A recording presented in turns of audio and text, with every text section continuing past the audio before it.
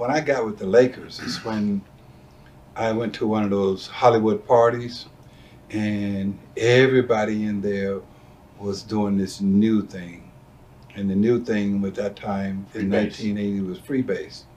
So, I mean, not knowing that I'm from a long line of addictive people in my family.